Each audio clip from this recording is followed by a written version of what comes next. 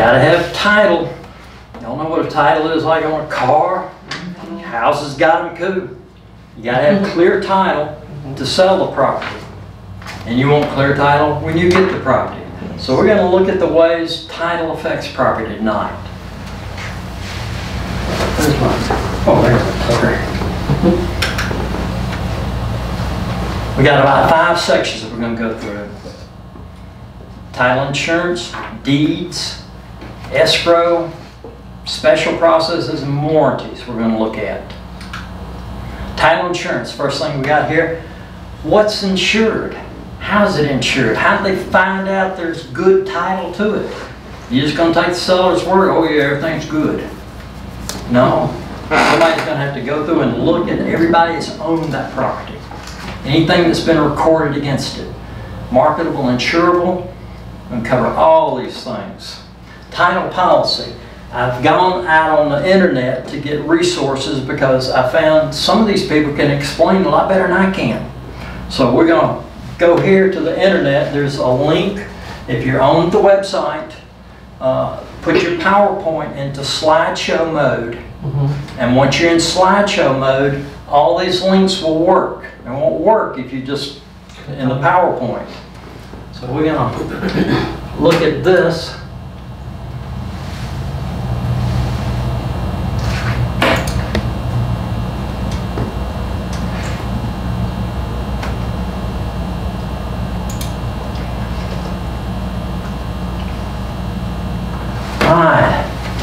Down there, it's a lot of stuff going on with title. I've actually got a grant in here from somebody brought me where the government had granted them this piece of property, and they described it with the legal descriptions that we looked at last time about the northwest quarter, the northwest quarter, and that's how they describe this little piece of property. That's what these title folks do. They go back. You've got a legal description. And remember, legal description was not just a street address. It's got to be more than that. A surveyor must be able to find the boundaries of the property.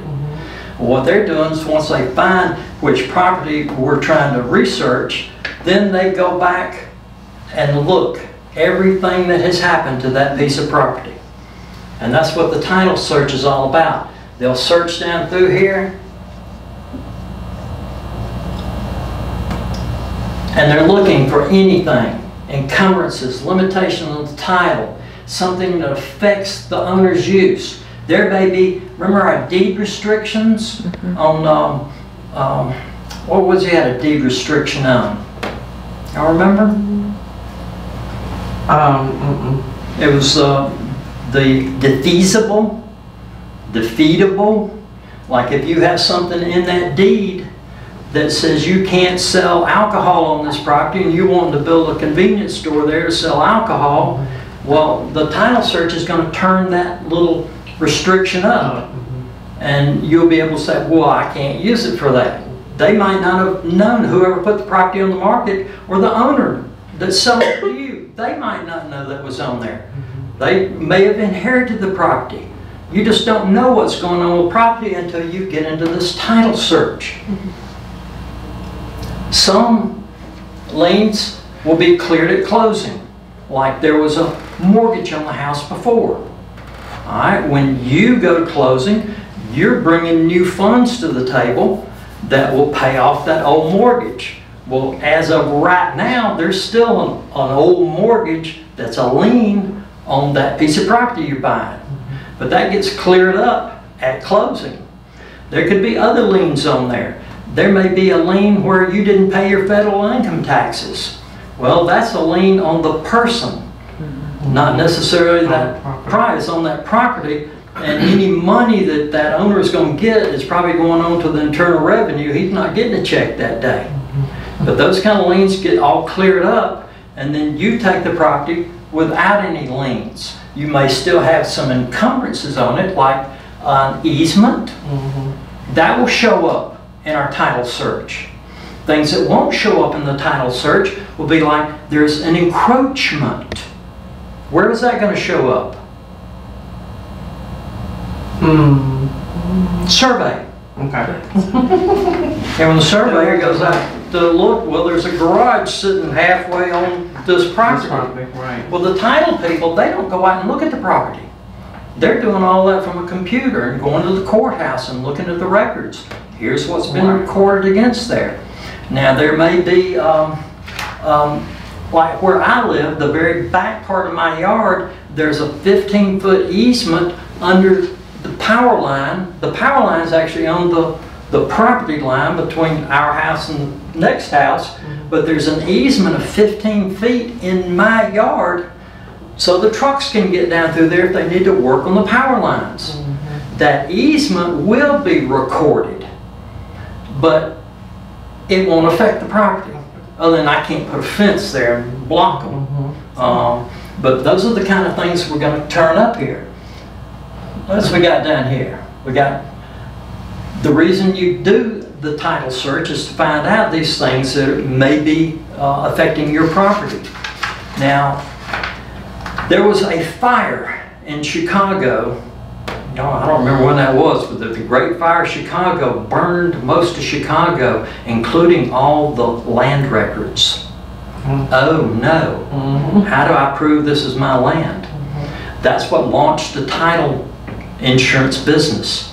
Is there were some people there that got together and said, okay, we can come up with an insurance policy to protect the owner from others coming in to claim an interest in their property.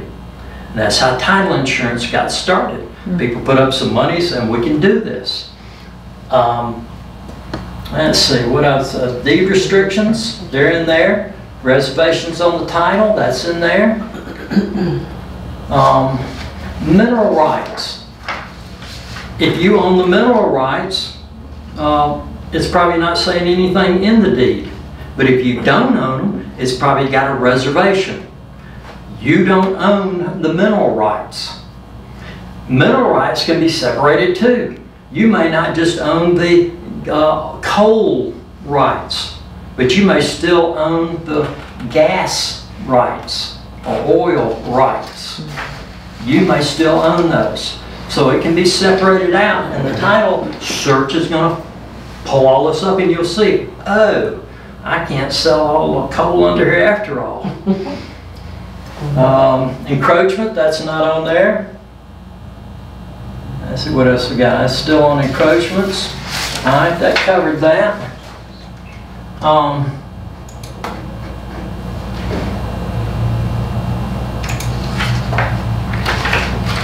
Yeah, I've got to learn how to get in and out of these.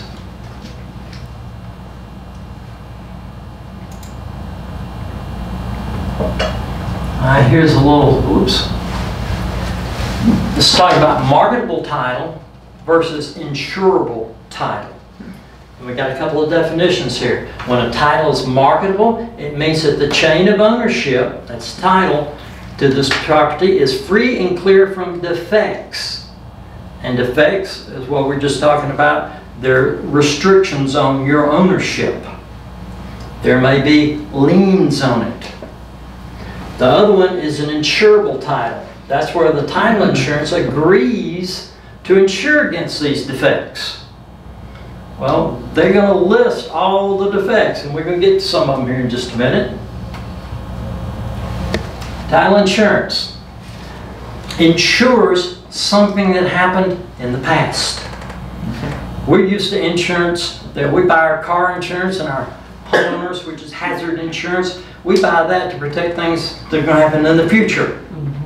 Title insurance protects something that happened in the past, such as maybe an unrecorded mechanic's lien. You can get an extended policy that will cover that.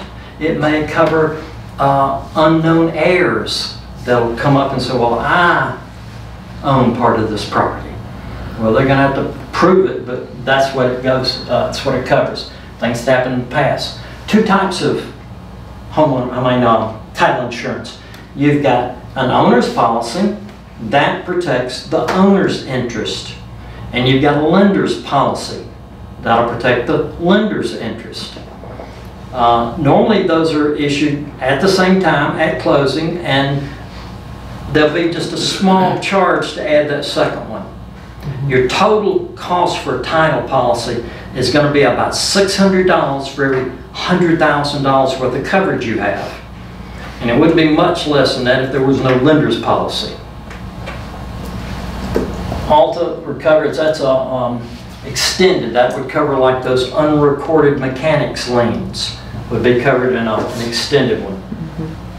Now, in our contract here in Birmingham, the Board of Realtors approved contract, it says that if it's a cash sale, the seller will furnish the title policy. But if it's a financed sale, it'll split between the buyer and the seller.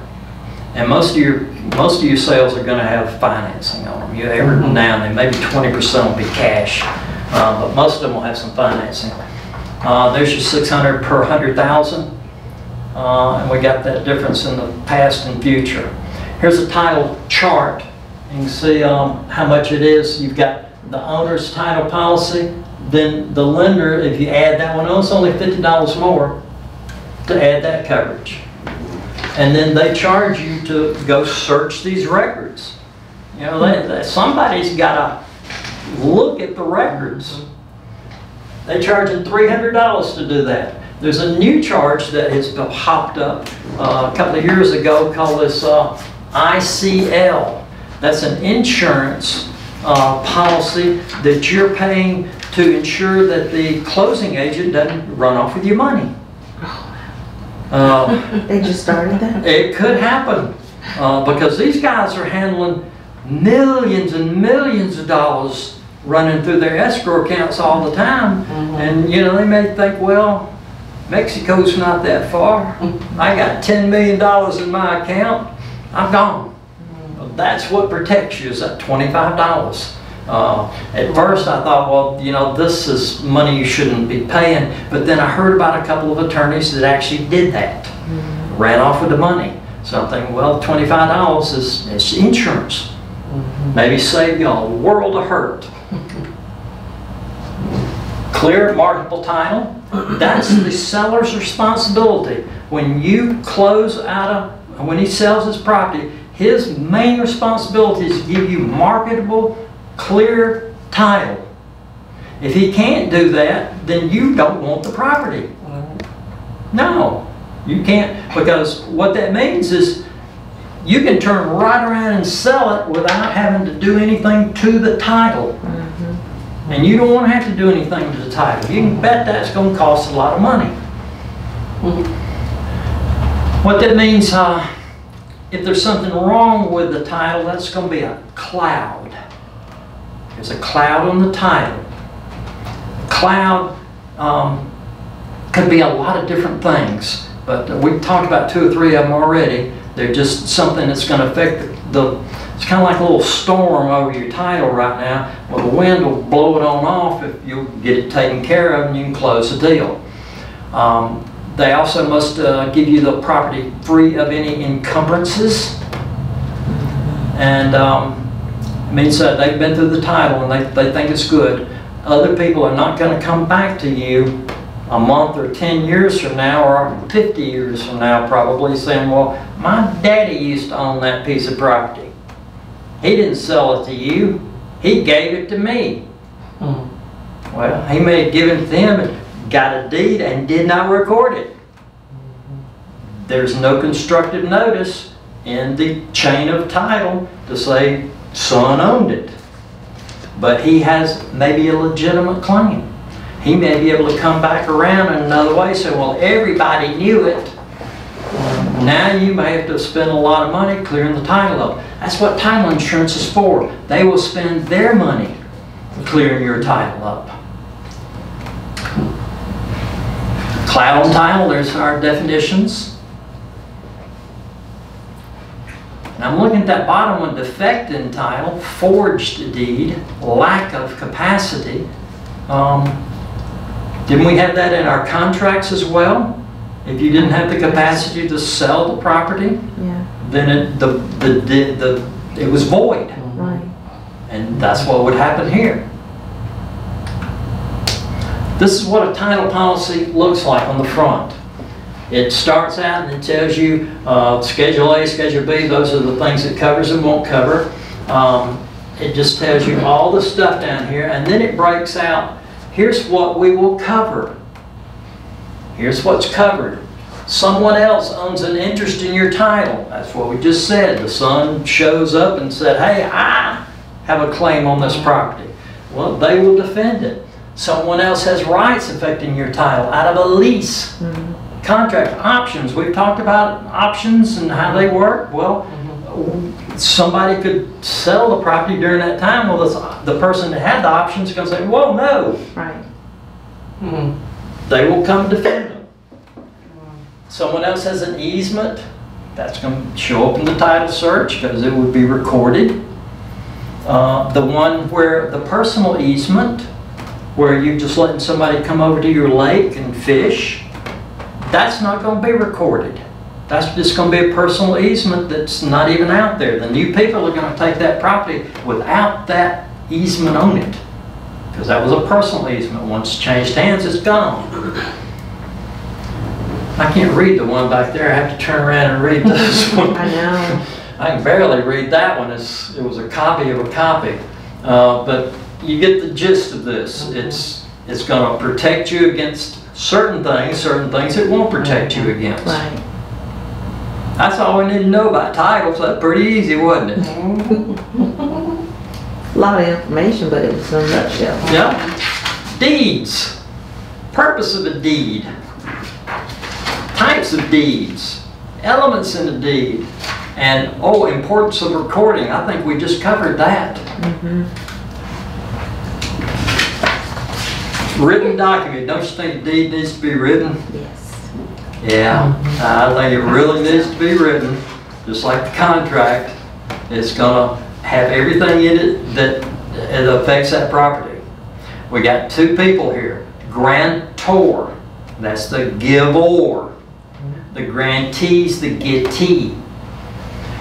Statute of frauds says it's got to be in writing. We've seen statute of frauds before. Acknowledge. Acknowledged is a word you've probably never seen outside of real estate class. That means that it is notarized. And spell check doesn't like notarized either. So you got a couple of new little words there you got to deal with. Now, this has been a test question.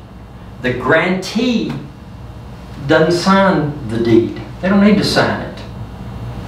They're going to accept it physically. You're going to hand it to them. And when they accept it, that's the transfer, not their signature. The grantor has to sign that deed during their lifetime, and it has to be delivered during their lifetime. Let's just say I wanted to deed some property over to you, and we sat down and I signed the deed, and Aunt Terry just happens to be a notary, and she said, I'll notarize that for you. And she notarized it, and I said, well, I'm just going to put it here in my drawer, and I'm going to get down to the courthouse tomorrow and record it for you. What's going to happen if I never handed you that deed? I kept the deed. It was not delivered.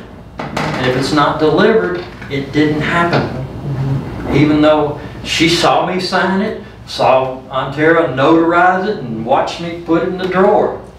It's not hers until it's recorded, because I could die right now and it's going to go into my estate. Wow. So should she follow up on your? Now she should have said, "Let me go record it." Here, just go ahead and give that to me right now, because it could hurt her claim. Right. That's what I was actually wondering. Should she just follow up? Like, let me see that he actually recorded. Yeah. Yeah.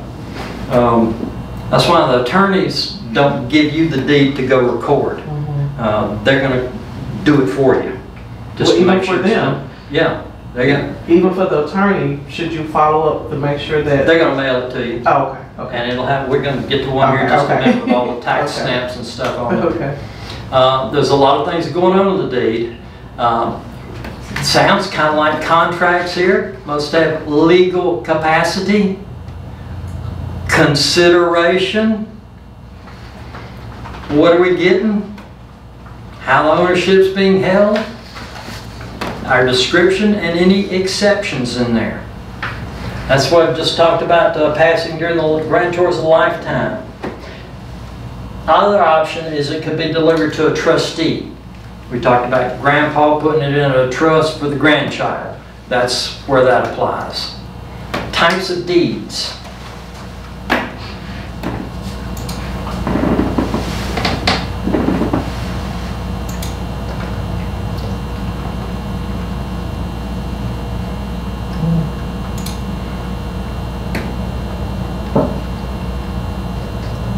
Look at all of that. These are warranty deeds. We're talking about types of deeds, and they're just not many. One's a warranty deed. You think that would have a warranty with it? That's where the name comes from. They're guaranteeing that something is right in this. But we got a lot of ways. We an individual grantor to an individual grantee, 1 to 2, individual corporate. Just all these are different kinds of deeds, but they're all warranty deeds because they're guaranteeing that they did not. Let's see, down at the bottom it tells us what it says. It's being done through special. That's not what I was looking for. But a warranty deed says, I have not hurt the property while I owned it, and if there's any claims against this property, I will defend those claims for you for as long as eternity, for as far back as eternity. Anything that's happened back here, and somebody comes in, the son comes into claim, and a warranty deed, the seller has guaranteed that title, or actually the title insurance company is the one that as insuring it, but they will defend it forever. Quit claim deed. Quit claim, where you'll normally see that is in a divorce, where one party says, I don't really know what I have, but what I have you can have. They're not guaranteeing anything. They're not guaranteeing that they even own any interest in that property. But if they did, quit claim wipes it out. Deed of trust, that's grandpa putting it into a, no, this one, deed of trust is like a mortgage. Around here we don't use deeds of trust. I don't know of any. It's just mortgages we use here. But in some parts of Alabama they use a deed of trust. And that's just where there's a third party holding the title until everything's done. And then they give you back the title, and that's gone back with a, what's it called? Reconveyance. Here's our one. What's in them? Warranty deeds. Most common, and they call them here a general warranty deed. In your contracts, when you write those, it's got a blank spot where it says the type of deed that you're conveying. And normally you're going to write general warranty deed right there. And that tells the people what they're getting. Oh, we got one down here, deeds without a warranty. Oh, don't want that. That would be the quitclaim deed up here. That one has no warranties in it at all. Then you've got some others. I think we got a slide on those others. Let me see if I can grab the slide before I start talking.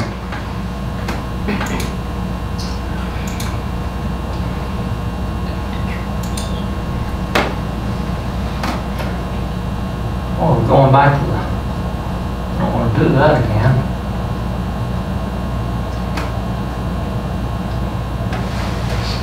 Okay.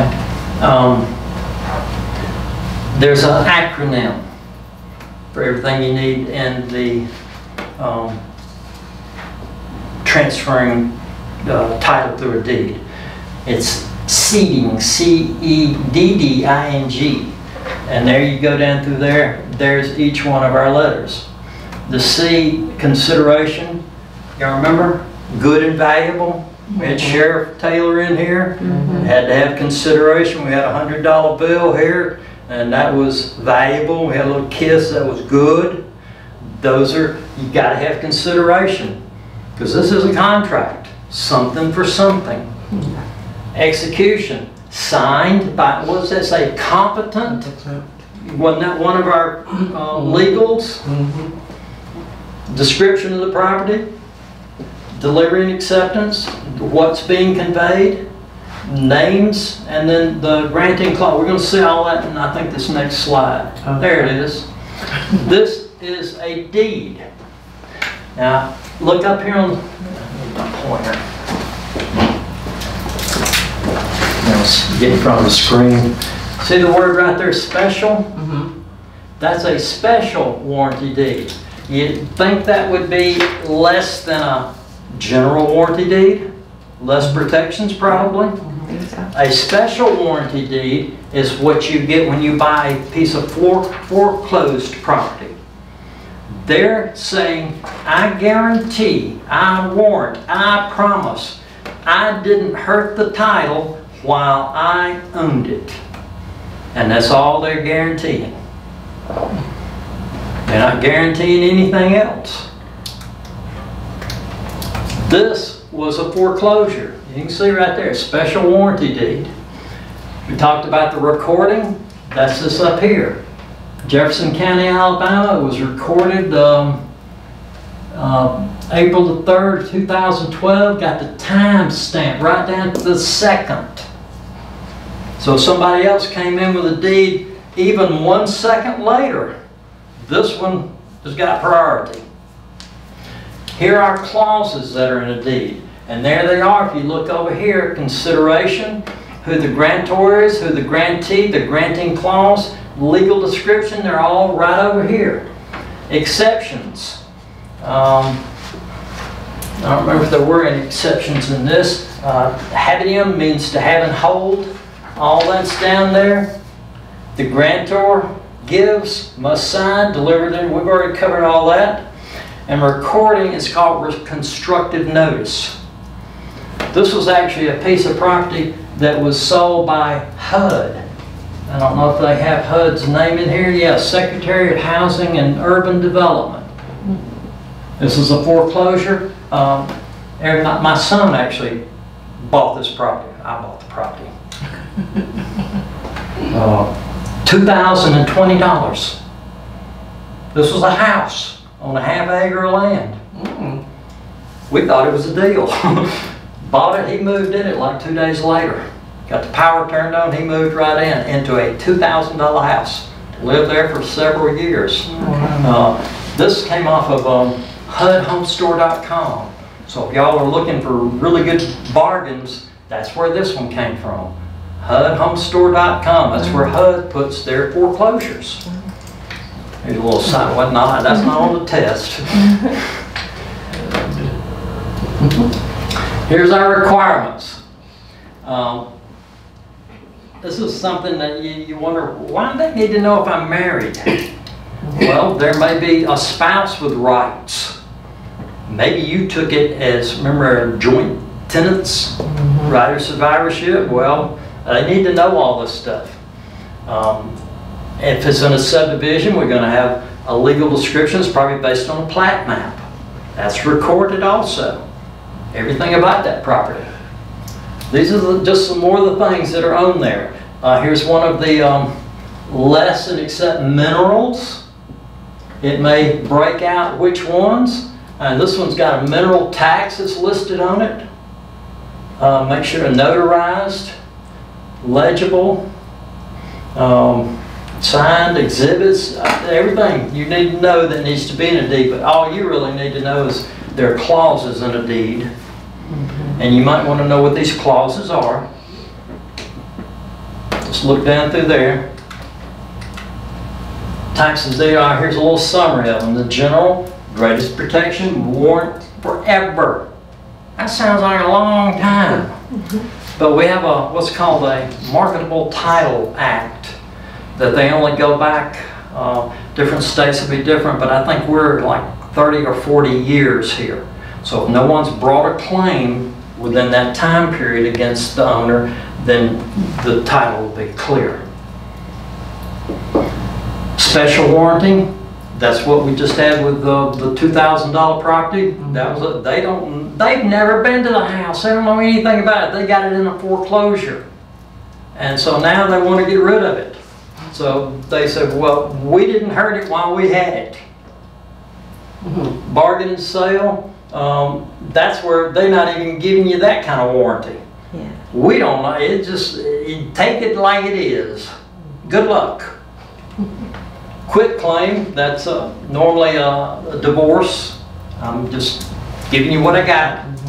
You got everything else, might as well take this. But you get the mortgage too. Right. Deed of trust, we got that one. That could be the third party holding the title.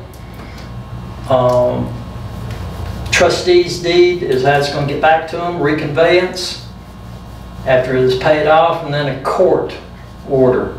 Executors. Executor, thank you. Covenants is what was in the deed. The seller has possession. That's what season is. They're going to insure it against all encumbrances. Free from liens. Quiet enjoyment means that they will protect you against anybody that comes to bother you. It doesn't mean they're not going to, come and hang out at your house. This is different from that. They're just promising that they will take care of it. The further assistance is, say they come up and say, okay, son say he's got a claim on this property. Well, you just happen to have a piece of paper where son did have claim, but he needed some money and you bought his claim from him. So that would be another instrument that you may have to come up with to clear that title off. And it goes forever. Constructive notice. We got that. That means recorded, acknowledged, notarized. And it's going to be in the county where it's where the property is located. You might need to know recording fees. Pretty simple. Actually, it's 50 cents per $500. But I put it as $1 per thousand. That's just a little easier for me to remember. It's probably the 50 cents per 500. If it was like $600, you may not have to pay that whole dollar. But I'm betting they're going to round it up. The time stamp. We just saw the time stamp on that deed. First in line is first in time. So if there's a lien against the property, when it's sold, that's the first money that gets spent. And here, property taxes actually go to the first of the line. They're not recorded, but they're there, always. Like right now, you sold property today, you're going to owe taxes on it. No matter what day of the year you sell it, there's probably some taxes due. Actual notice. Different from constructive notice. Constructive is recorded. Actual is you have first-hand knowledge. Somebody told you, or you went by the house and saw somebody living in it on the way to closing. And you said, I wonder if they're going to be out by the time we get back. We probably need to stop this closing right now and find out who they are and why they're there. Because you don't want to have to evict them. You want the seller to have to get them out. And then there may be damages. The house is not like it was when I contracted. So the actual notice, if you're driving by there and say, that won't be a problem. Yeah, it will. Yeah, it probably will. If it's unrecorded, I'll say, if you do not have a recorded deed, you face a risk of losing your property because there's no record. That's what we're dealing with a couple of slides back. And down here, a lot of stuff I get off the internet and other places. We give credit where credit's due. This came from these people. There it is, 50 cents per 500 or fraction thereof. We got another one called a mortgage tax. I don't think y'all have to figure taxes on this test.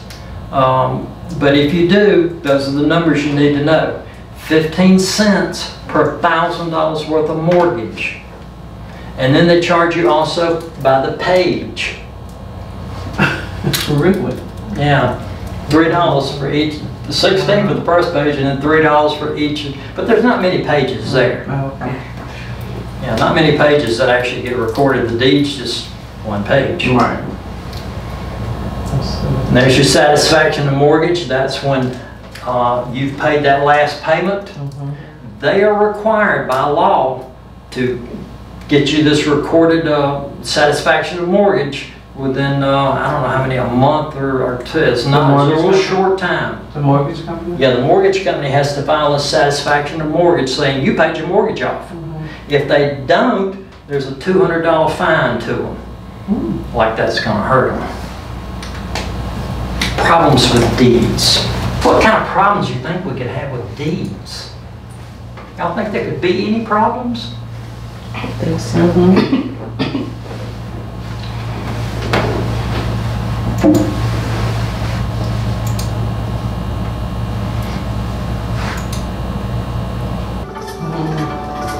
Now we got volume. I'll have to edit that out.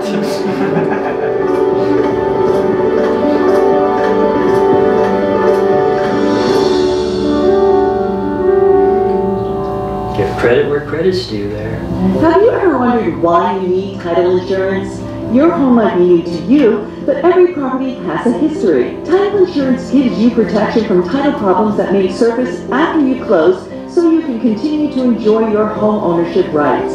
Some of the more common types of these title issues are: 1. Errors in public records.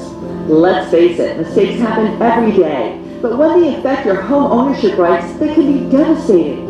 Something as simple as a filing error or a mistake in a former deed or survey could create financial hurdles down the line. 2. Unknown liens.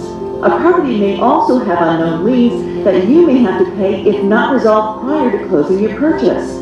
Sometimes when a homeowner doesn't pay their bills, the company or bank that they owe can put a lien on the property. Then, if you purchase a property with an existing lien, you may be on the hook to pay them. This is especially worrisome when you buy a foreclosed property. Purchasing title insurance can help you identify and remedy these liens before you close your home and ensure your rights after the closing. 3. Missing heirs. Missing heirs can also cloud your title. Family members of previous owners can come forward years after that owner passes away and you purchased the home. If they claim to have ownership of the property, it could affect your rights. 4. Forgeries. Forged or falsified documents can also cause property ownership issues. If those forged documents are filed publicly, it can create an unclear chain of ownership, which can make it difficult to prove your ownership status. 5. Survey or boundary issues. Disputes can also crop up regarding the boundaries of your property. While you might have reviewed multiple surveys of your property prior to closing your transaction, other surveys might exist that show differing property lines. This could lead to disputes when a neighbor or someone else claims ownership of part of your property. In short, there are many different issues that can affect your property's title. Title professionals are skilled at identifying and curing, if possible, these types of problems before you take ownership. Your title insurance policy then serves to protect you from those issues that may still remain undiscovered. In short, title insurance offers the peace of mind you need when you're ready to make your home buying dream a reality. Okay. Thank you, First American Title.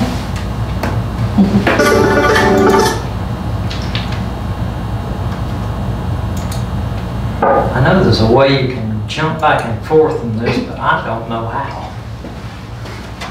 Okay. I think it takes me right back to the beginning. Uh-oh.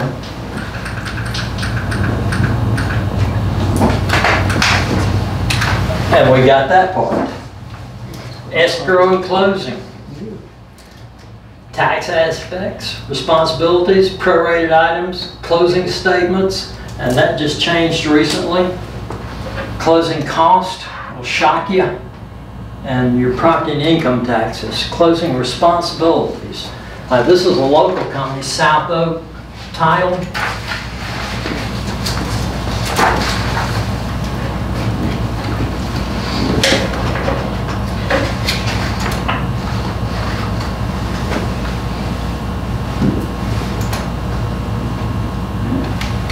And they had a nice little summary here. What you need to know about titles. Title, evidence that the owner's got possession. What is a deed? What's title insurance? What is escrow? Escrow, we haven't talked about much, but escrow is kind of like an accounting sheet where all the money comes into this accounting sheet and every penny's accounted for. If there's something that's got to be paid off or who's putting money in, there's just lots of things. We're going to see a closing statement in a minute. But this escrow is where all the money is held. It's also called, a lot of states it's called, you're going to escrow. Here we just call it, we're going to closing. But some is, they go to escrow and then everything's accounted for and it's done. What is title insurance? Why do we need it? How much do these things cost? We just looked at the sheet earlier about, I see the cost right here, $300 just for them to look all this information up. Somebody had to search. Yeah, somebody had to go do it. So there's a cost just right there. Title insurance, can they insure it? What are they going to leave in? What are they going to take out that they're not going to insure? And then here we got some of your closing cost. They've got a closing cost at $975, $500 for a cash purchase. Because they don't have to do as much work if it's a cash purchase. But if there's a mortgage involved, there's a stack of paper that thick. Y'all been to closings? Maybe it's that thick. But it seems like that. I think they actually go through all of it and then put it back over and go through it again. And that's what they do if you got two mortgages. Sometimes there's a second mortgage and you can go through all of it again. There may be a higher cost than that. But this is kind of a, you know, in our part of the business, we talk about commissions. We say there is no standard or going rate for a commission because that's price fixing. They're the same way. I'm surprised they would publish this because that's kind of giving other people saying, well, here's what we're charging. That's kind of in the range. There's a range with attorneys. You can find some of them that'll do a finance purchase for maybe $600. They may be, you know, wanting to generate more business. Because once you hook up with a closing agent, you get to where you know them and you want to use them again. And well, if they can entice you in with a little lower price, you may start using them. But a lot of things going on. It says, what can you expect? This just kind of gives you a briefing. One thing that you need to know when you go to closings is your people, your client, got to have their ID with them. I've been to closings and said, well, I didn't know I needed to bring my ID. Yes, know that right now. When you're going to have somebody notarize something for you, you're going to have to show them some ID. That's just the way it works. Got to have that. Closing now, this is talking about cashier's check. Wire transfer is the way we're kind of moving. We haven't done many checks lately. It's just, in fact, we had one guy said, I'm not wire transfer. I've never done that before. I bought 100 properties. Well, things have changed. There's a lot of new rules on money moving around. Used to, you probably go to the attorney's office and throw a bunch of $100 bills on the table. And they're fine. Now, everything's got to be so documented. It'll be wire transferred in. You let the attorney give them the information on where to transfer it, because they'll contact them. They'll give them a little link, and they can go there, and their bank will transfer it over for them. So there's no money actually moving around. You don't have to deal with cashier's checks. Used to, you had to get this closing statement 2 days in advance just so they could go get a cashier's check to take the closing. There it is. Take your driver's license or government ID. You don't have to. They don't look at, you know, our agents. They and let me give you something on closings while I'm there and thinking about it. You've got your client that's maybe buying the house. and the other agent's sitting over there with their client, the seller, don't give them a business card. I've seen agents do this and said, that is just the tackiest thing I've ever seen. That's not your client. They've got a client relationship with them. And here you are trying to get, why are you doing that? Can I ask one question on the slide up above it? Okay. 900 and something, is that what the finance person is No, charging? this is the attorney's part. Oh, the attorney. This is the closing, this South Oak title Yeah, is this. okay, that's attorney. Okay, I was This thinking is- that it was the Yeah. finance. In Alabama, all closings have to be done by an attorney. Okay, Actually, they can be done by a notary if the attorney's got all the paper ready. gotcha. Okay. Because we do traveling notaries. Somebody can't come to closing, you can send a notary to their To the house. Gotcha. But that's probably gonna be a little extra charge too, because the notary's gonna want to get paid something, I don't know, $100, $200 or something. That's a lot. Okay, there we are, back where we were. Yeah, this is the title company, a lot of them can do closings. Or you can just go to an attorney, and the attorney may do title work, or may have like an agreement with somebody like South Oak that they'll do the title work. You can do it a lot of different ways. I don't like one-stop shopping. I prefer to have the attorney that's going to have a hookup with a title company, so if a title problem comes back, we don't have two different people we're dealing with. The same person's seeing this that's going to handle it.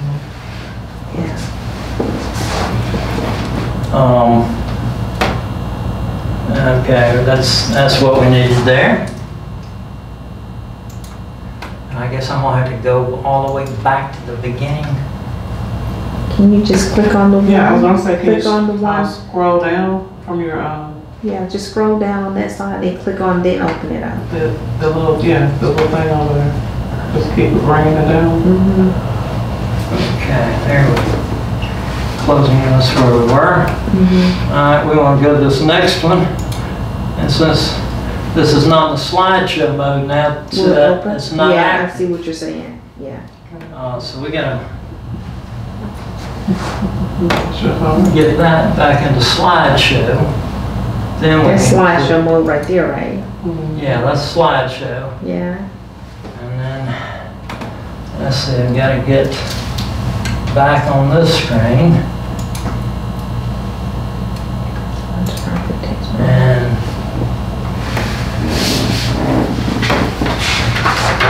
okay, this uses cookies. I guess I'll accept it so we can read it all. All right, here we go. We've got property tax proration. Ontario loves these. She had 3 questions on this. Out of 100 now, you got 3 on this one little part. What is tax prorations and millage? Yeah. Well, here we're going to look at it. Property taxes. Let's get up there a little bit better.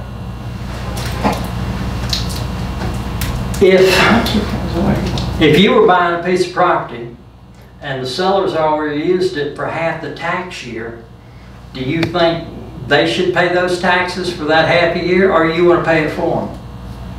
They should be. I think they should pay them too. And that's what the proration's about. We're going to figure out how much they should be paying. And the example we did the other night, we used a calendar year because it was just easier to show you if it's January through March, you got 3 months. Our taxes in Alabama actually go October 1st back around, just like our license. It's the same tax year. So you've got to prorate it from October 1st, not January 1st. But it'll just, it's just a math problem. How much is the tax in total? And then how much is going to be debited to the seller, credited to the buyer.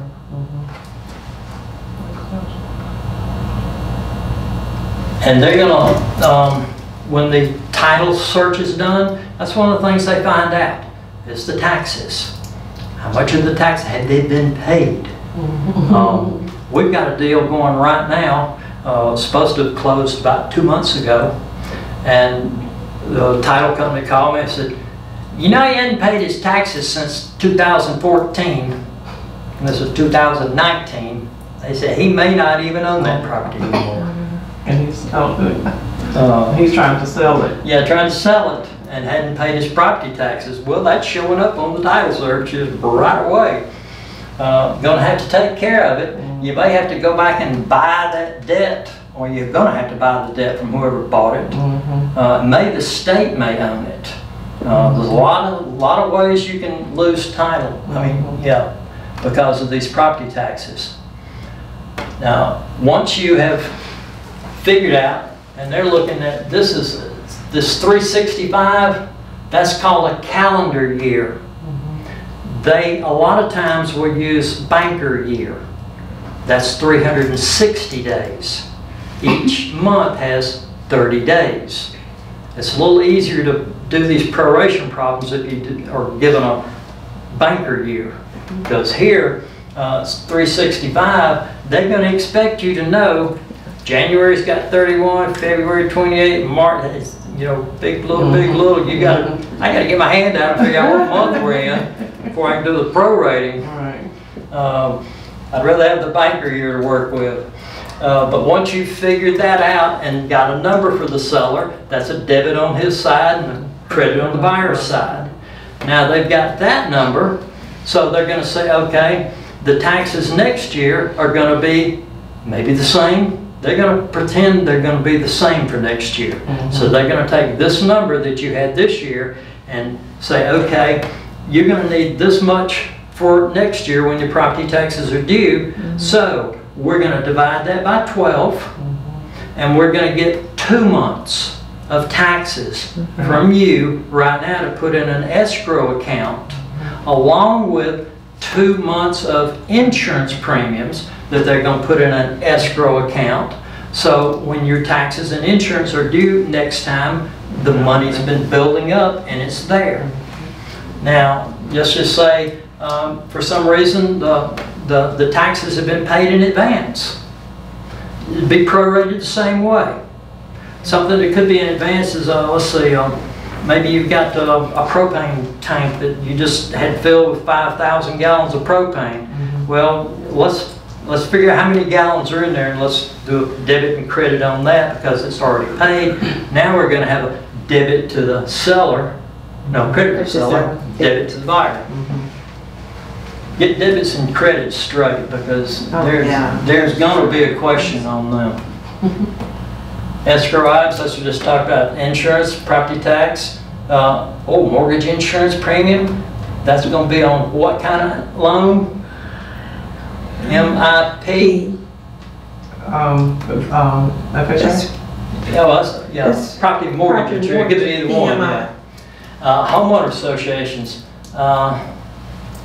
That could be an item that's, if you've got a couple $100 worth of HOA fees, I think I'd rather that go into this and let them pay it all at once. But most of your HOAs, you pay them by the month. Every month. Yeah, you pay them. So I don't think that's probably going to go into escrow. Calculating fees, proration, we've already talked about that. Property tax assessments. This is showing you how it breaks out. If it was from July to December, this 6 months. It's going to prorate one way or another. And that, your pity, remember our payment? It's a pity, the payment's so high. Well, the P and the I is the principal and interest, and then the TI is taxes and insurance. So the pity payment gets all of them, all your escrows, everything.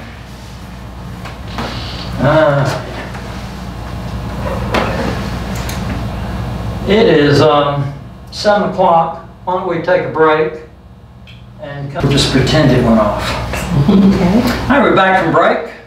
Going to look at closing statements now. This is the new one called the TRID, Triad. They changed the name. It used to be called a HUD-1. But it covers a lot of the same stuff, but this one I think gets a little deeper. The other one was like 3 pages, this one's 5. But it does, yes, a closing statement. This one is just a generic one where it looks like Michael and Mary, they live on any street in any town. So, this is a good one. It tells us the type of loan, so they're a 30-year. It's for the purchase, fixed rate. We don't do a whole lot of variable rates anymore. Used to, that was the thing. This is fixed, says it's conventional. And it goes down here and tells you the loan amount. They got a $162,000 loan, there's their interest rate, and there's their payment. That's probably as far as most of them read. That's all I didn't know. How much is my payment? How much? No, let's buy a cheaper house. $761 a month. Well, just from what y'all have learned so far, how much you think they make a month gross? You remember what the ratio, the front end and back end ratios were? Was it 28? 28. So that's probably close to a quarter of their income. So these people making, looks like about $3,000 a month maybe. Wow. And they can qualify for that kind of loan. Y'all need to get that kind of stuff straight in your head about how much people can afford. Okay. We got one right now. His budget is $115, but he likes the $200,000 houses. Of course. Of course it do. Well, it's just, we're not going to work. Now this one, interesting, says it's got a prepayment penalty in it. If you pay this loan off in the first 2 years, it's going to cost you $3,240. As high as, I guess the first month it'd be that much, and each month it'd come down a little bit. I did not think you could have a prepayment penalty in a conforming loan. And this one didn't say anywhere it's actually conforming. Conforming means it meets all the criteria that they can sell it into the secondary market. It's a conventional. Yeah, it says conventional, But but it don't say anything about I'm guessing there's something that knocked this out of being a conforming loan. This alone should knock it out. Yeah. Because you can't sell a non-conforming loan into the secondary market. We talked about balloon payments, not one of these. This is going to be an amortized loan over 30 years. So that means this is going to stay the same every month. Yeah. Now this is not including what 2 items? Insurance. Insurance and property taxes, yes. So actually it's going to be more than this. Depending on how much your insurance and taxes are. Down here there's our mortgage insurance. So it says it's a conventional loan. I'm wondering why there's mortgage insurance on it. Must mean it was above 80%. That may be what's knocked us out of conforming. It's a conventional above 80. So that may be why they can get that in there. All right, here we got our escrowed amounts. This says it can increase over time. That's your taxes and insurance right here. It's going into the escrow. And that will go up. Just about every year, that number is going to go up. Because property taxes pretty much go up every year, and your homeowner's insurance. It's also known as hazard insurance. That goes up pretty much every year. Is insurance based on anything other than just the purchase? Value of the house. Yeah. It's how much they insure. And property insurance, you got 2 things that are insured. You own the house, so the house, the structure itself is insured for a certain amount, say $200,000. And then your stuff is insured, and usually that's half of this other number.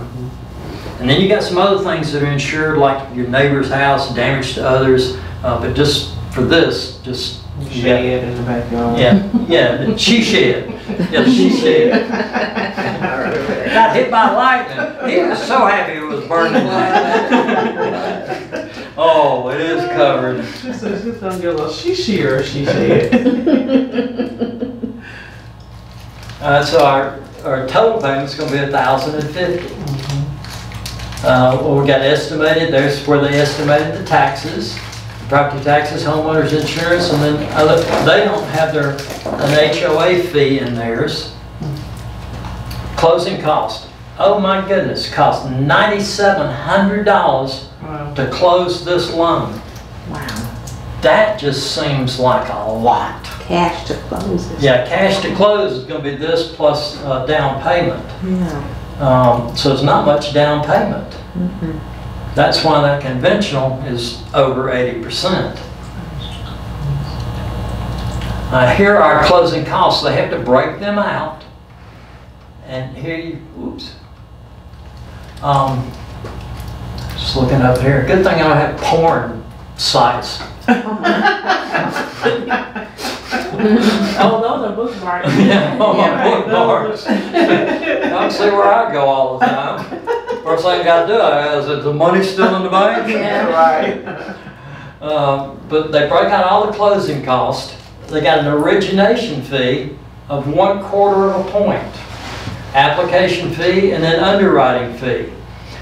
These are fees that they have to tell the purchaser or borrower up front. When they do the application, they have to list the different fees that they're going to charge, and this is stuff that they're really not going to shop for. It says, did not shop for these. Appraisal. The appraisal is ordered by the mortgagee. Mortgagee gets the fee, mortgagor gets the door. So this is ordered by the mortgage company. Used to, you could pick the appraiser you wanted. And in fact, a lot of lenders would have, one there, they just did all their appraisals. Now, after the fiasco of 2008 and everything blew up, now they have a pool. And the appraisers are in this pool. And the bank has to go to that pool and pick the next one in line. So it's fair. They probably, well, that's interesting.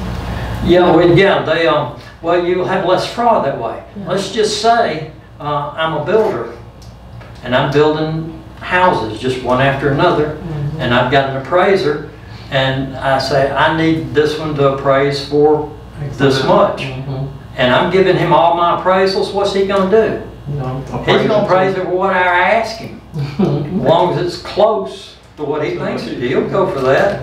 Now that can't happen. Now it's arm's length. They don't know who's going to be doing the appraisals. So the banks now order the appraisal. Yeah, the bank orders the appraisal.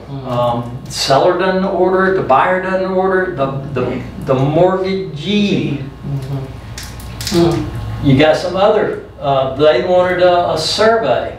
$85. That's too cheap for a survey. Wow. The survey is going to be about $400. Wow. I don't know where they got that 85. Oh, we were still up here. You're going to have a flood letter nowadays because we got so much areas that's flooding now that didn't flood before 20 years ago. Now they're doing that, and if you're in the floodplain, you're going to have flood insurance, which is going to run the cost up. Flood monitoring, it looks like they're going to check it in the future. So used to they didn't do any of that stuff. They just did it one time, said you good, it's never going to flood here. Tax monitor, they set up a tax fee, an escrow account. They pretty much all of them charge about $75 to do that. Tax rate, that should have been done with the title search. That looks to me like maybe a junk fee. Yeah. They'll load junk fees on you if you let them. Down here we got services the borrower did shop for. We've got pest. It says pest inspection fee. What we have is a termite inspection here. and a wood infestation report. Wood infestation report has to be done by somebody that's certified as a pest. They got a name, entomologist. They got to have papers to say they can do this. But they're looking for damage from other wood eating or destroying things. Let's just say you got a crawl space. It's dark and damp down there. There are a lot of things that like to live in that environment. And so the wood infestation report, they would look and see if, you know, things are eating the wood. Right. The termite, he's looking for things, if you've ever seen termite tunnels, they'll be like in a windowsill. It'll look like a little, where the paint may be bubbling up, but it's all in a line. Well, you can take your finger and poke in there and it'll just go right through the paint into the wood now. That's where the termites have been going through. And if they find that, everything kind of stops. Because now we got to do a termite treatment. And then you'll come in and see, is there other damage? You know, what did they do? If they did a lot of damage, they maybe eat the wood around the window. Now you got to replace the window. But to do these termite, so they don't pump poison in the ground like they used to. They'll just do spot treatments. Like if we've got termites around this window, they would just treat around here, maybe 6 or 8 feet each way around that if they didn't find them anywhere else. Because termites come up out of the ground in one spot. Wow. So they're probably not all over the rest of the house. They came up here, let's get rid of them here. Maybe you're going to put the bait things out around the house now. That'll be a big plastic like container and they'll put a chunk of wood in it. And then they'll come back and check this about once a year and look down in there and look and see if the termites have gotten into this wood. Well, if they have, then we're going to have to treat something else. We got off on termites there for a minute, but it was part of this. We got title insurance. There's $650. Lenders, we had lenders and owners. Here's the lenders. I guess this other one's the owners. Got title, there's your closing fee, and there's the title search. That one says $800. On the other one we had, it was $300 to look at that. They must have better people here doing this one. That must be it.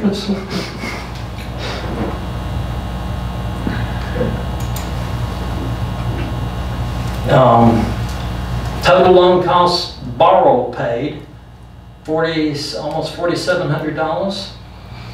And then down here we got other costs. Recording fees, we just talked about those. This one has a deed of $40. Here in Alabama, what would the price of that property be? It's $1 per thousand. Here that'd be a $40,000 property. And then a mortgage here is 15 cents per thousand. That's a pretty big mortgage at that number. Yeah. Pretty big. Transfer tax. You've got this in a lot of states. The state's going to get another little piece. This one got $950, but it looks like that's coming off the seller's money. Now we've got initial escrow that we're going to set up. Our insurance is $100 a month. Property tax is about $100 a month, so we get 2 months of those, and that's going to have to go into the escrow.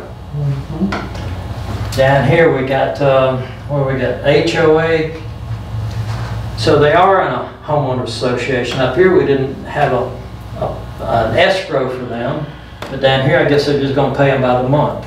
Some of the HOAs charge you to change ownership there. It's a junk fee for them.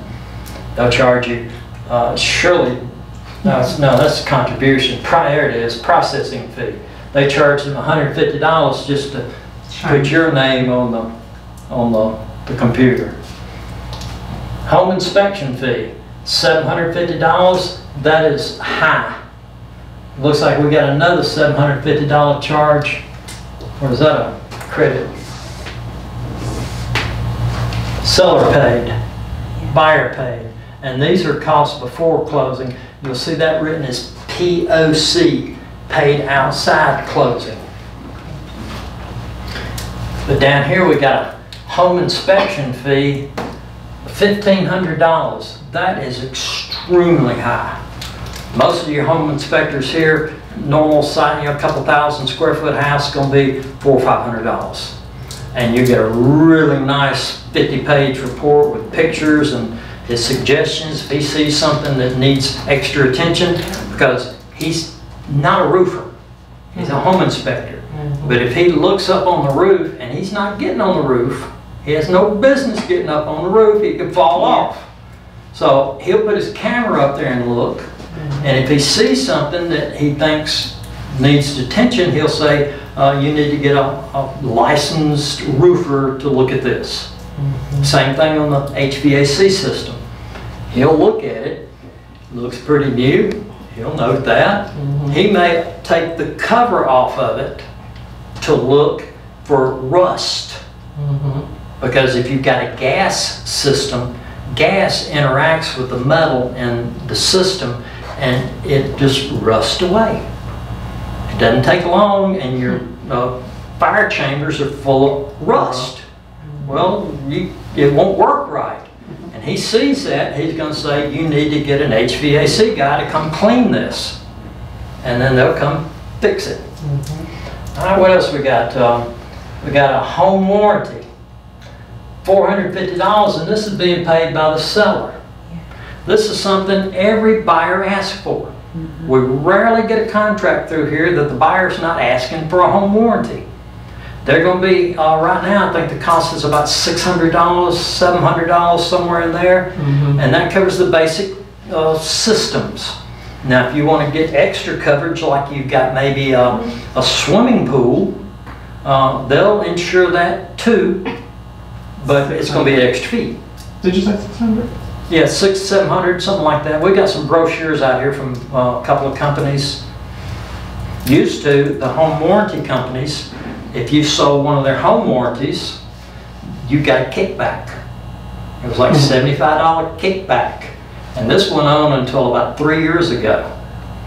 And the whole time I was teaching this stuff, saying no kickbacks of any kind, got to be at or before closing. And here that come up $75 check. But they've stopped that now. What else we got? Real estate commission, yay! I hope that's a great big number. We got it broken out into both companies, Alpha and Omega. Oh my gosh. That's number 1 and 2. Yeah. $5,700 for each of them. That's well, not standard. That's normal for it to split equally. You don't have to. The listing company, whoever that was, may have done a whole lot of, like I mentioned, Matterport. You know, spent $2,000 getting the pictures and the drone and all the other stuff. They may not want to split it equal. They may want to split 60-40 or something. You don't have to split equal. They did. All right, we got time. There's our owner's policy. Up here we had the lender's policy somewhere. Yeah, right up here, the lender's policy, $500. And then down here, the owner's policy, it's $1,000. Here, we saw that chart earlier. If you buy one, the second one's $50. And normally, here in Alabama, it splits. If there's a mortgage involved, like this one has a mortgage, it would split equally. If it's a cash sale, the seller pays the title, all the title. But you can also have another little line somewhere along in here that says seller contribution, and it'll be a debit to the seller of maybe $5,000 and a credit to the buyer here for $5,000, where the seller's paying $5,000 of the buyer's closing cost to cover some of these things. That's real common too.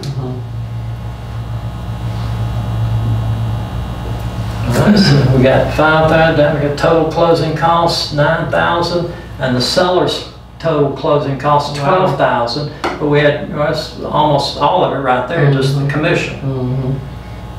And I think I've told you all this before. They think you're worth it in the beginning. Mm-hmm. But the minute you get that contract, They want you're to worthless. Yeah, they wish they'd never met you. What do you mean you didn't work but 10 minutes. You came out here and got the paper, and then you emailed me the contract. I never even saw you again. You getting that much? Most of them don't realize it splits between the companies either. Yeah. They think you're getting $11,000. Yeah, but the other agent's getting half of it. I like it the way they break it out here and they can actually see it. Right. They don't, you're not getting all that. All right, so cash to close. We had a number up there, cash to close. Here's how it breaks out. Total closing cost. What's that? Foreclose? Yeah, that was something, probably a credit on the escrow account. Down payment. These are things that can't change either.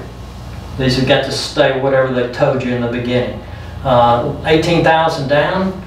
They had a $10,000 deposit. That's your earnest money.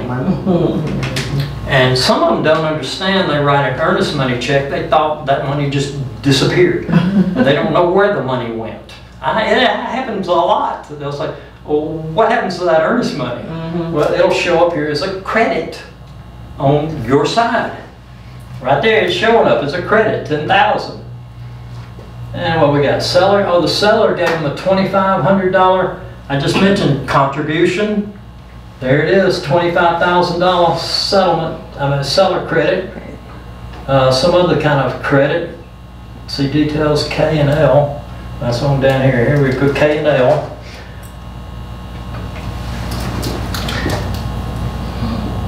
Total due. Price of the property, $180,000. Closing cost, almost $10,000. That's a lot of closing costs for that buyer.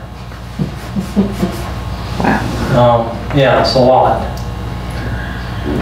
We got one of the instructors sent me a closing cost. It was like a $100,000 loan, and there was like $10,000 worth of closing cost on it. And he said you need to have a good relationship with your lenders, and that's why.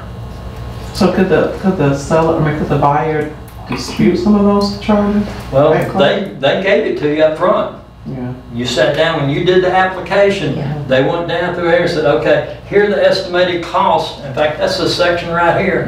Here are your estimated costs, and a lot of them are carved in stone. They can't change. Some of them can change percentage. Some of them can change a lot. Okay. But they got to tell you what all those costs are up front. And if you don't know, Right. as a buyer, you say, well, that sounds okay to me. Yeah. I want the house. Yeah. How much? What are they worried about? Getting in the house. Yeah. Getting the house, but what are they really worried about? How much? How much is it per month? How much? The only number they looked up, it was that what $750 we saw was the first number. That's the only one they look at. You're right. You mean I got to pay taxes and insurance on top of that? Now it's $1,000 a month. Who? You didn't tell me that. Here we got summary, borrower's cost.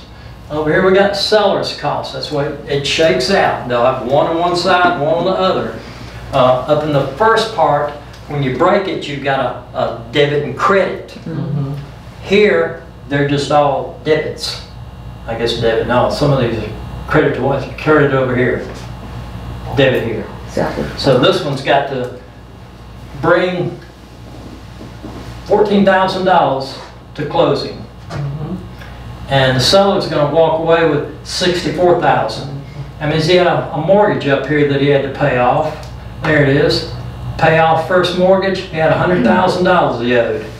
There was the closing cost. Most of that was commission. And here's a proration right here. Some HOA dues have been paid in advance, it looks like. $80 worth.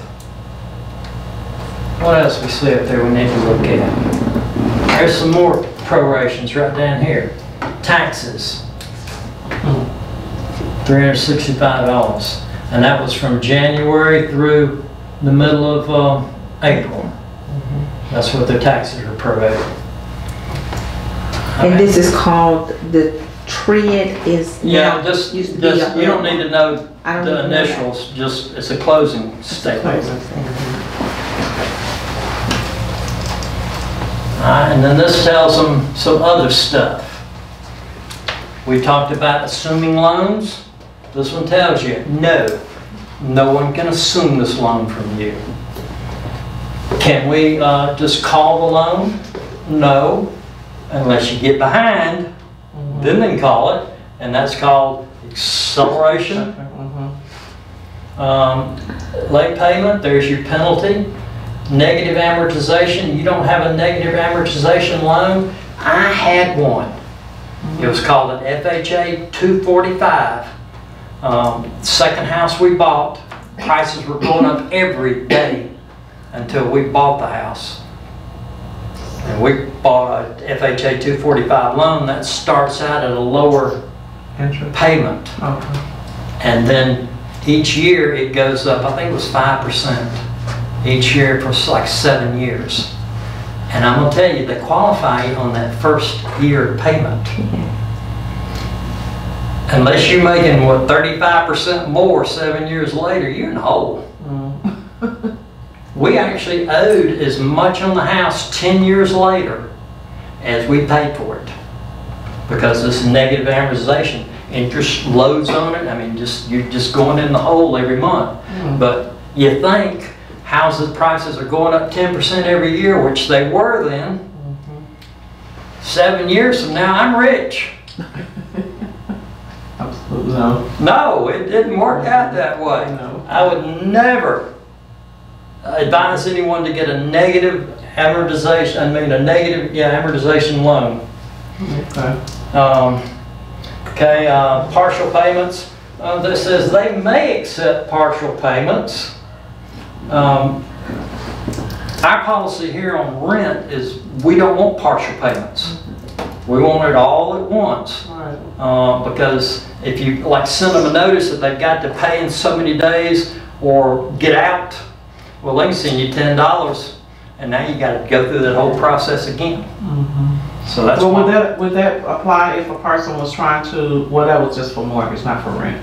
If you pay every other week, so that would be like a partial Well, payment. you would set that loan up when you're talking to them, here's how I want it structured. Okay, gotcha. Yeah, you wouldn't come back and change it later Gotcha. on because there'd probably be another fee for that. Absolutely. Security interest, we are granting a security instrument. You're giving them a lien on your house right there. Yeah. Escrow, that's just what's going in. Your estimated, insurance. There's your estimated taxes. And there's a little cushion. They're only allowed 2 months to hold. So if the cushion gets too high, then they'll send you a check. They can't keep that extra money. That's something that came about from these new closing statements. Used to, the mortgage companies could get a year's worth of taxes up front and just hold them. Not right.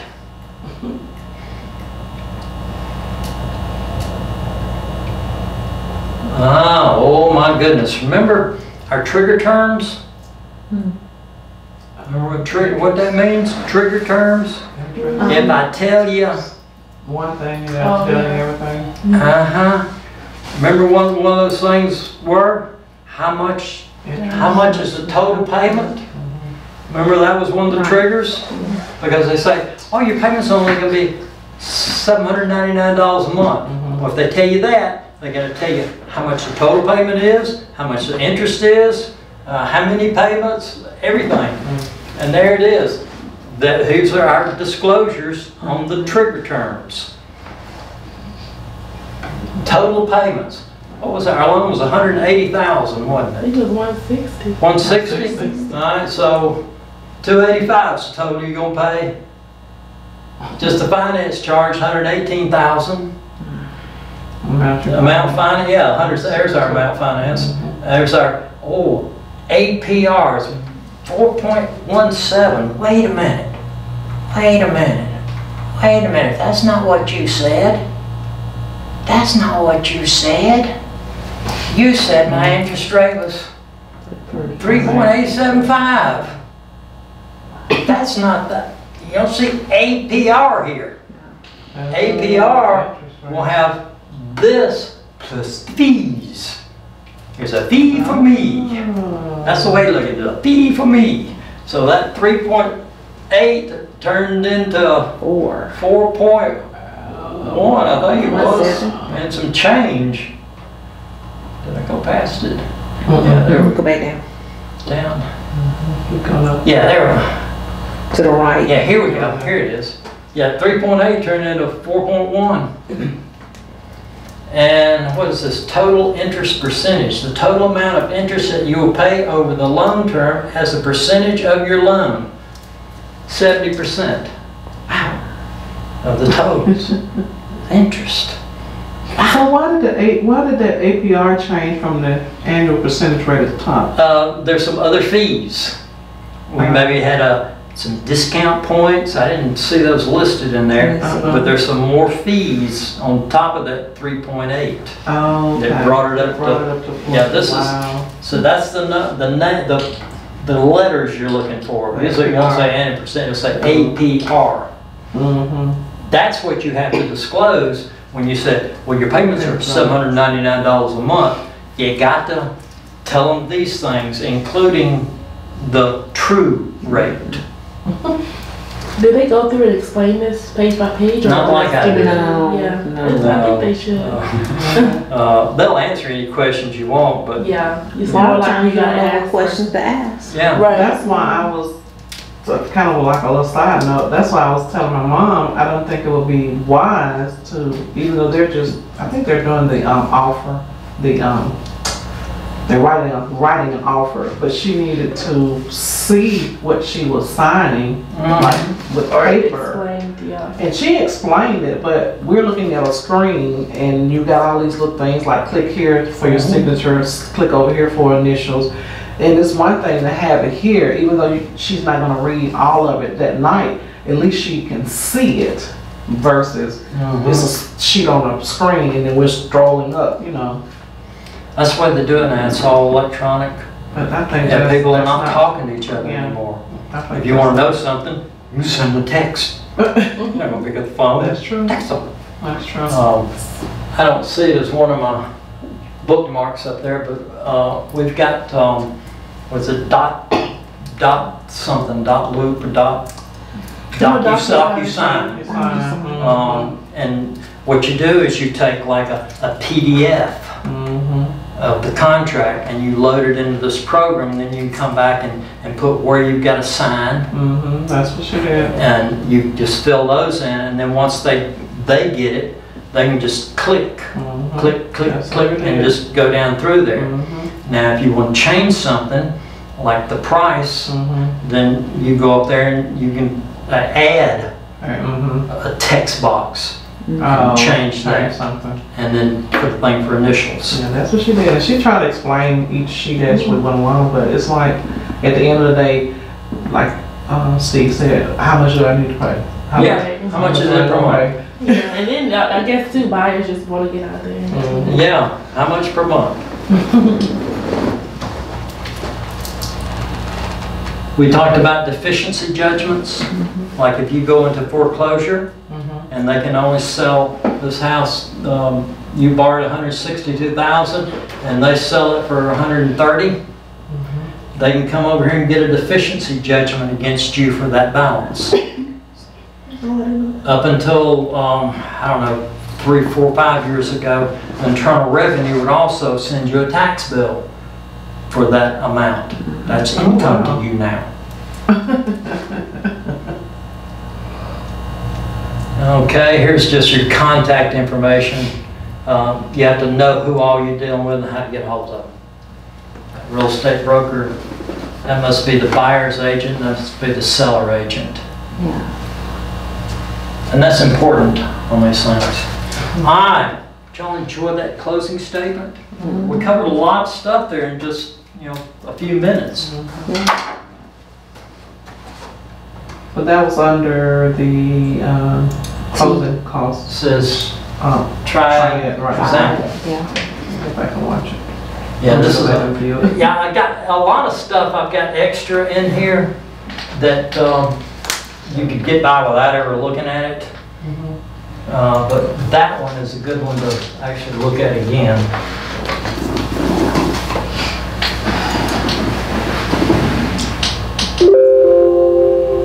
Uh-oh, that didn't sound good. Okay, that link is not good. Property tax prorating. All right, we kind of covered property tax prorating already. We did a little section on that. This is probably some examples of how to do it.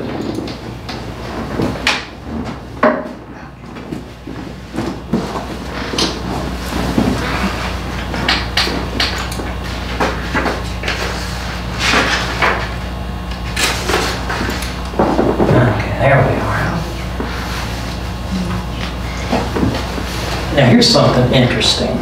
I know y'all know this already.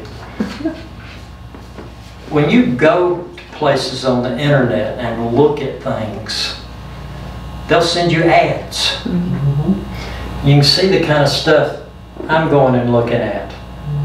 PowerPoint templates. I want to bring I don't like my PowerPoint, so they need some work. So I've gone out and looked at things, so that's all showing up.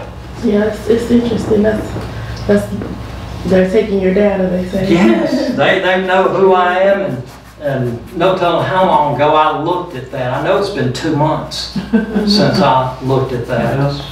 They'll keep putting it in the stuff though. Alright, I think we've already covered this pretty good, but you look at your tax bill, figure up all the taxes. This one, California says it runs July through June of next year. Ours is October 1st back around to September 30th. This one's got a tax bill of $12,600. California, that's probably a $100,000 house. Some of their property taxes are steep, steep. Ours, actually, Alabama has some of the lowest tax rates in the country. Really? We do. But that one is, they've got 12.6. They should have made that easy and said it was 12,000 for the year. And then we could have almost done it in our heads. But they want you to think a little bit. But here is just showing you, we've already done that. Count the number of days. Here's the closing October 15th, there are 14 days. So the 15th is going to belong to the buyer.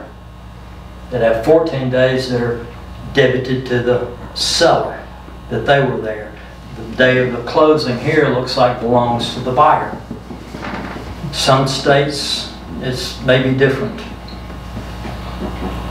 And then we're just going to multiply by the number of days we still got left. We've already covered that pretty good. Let's move on to the next thing.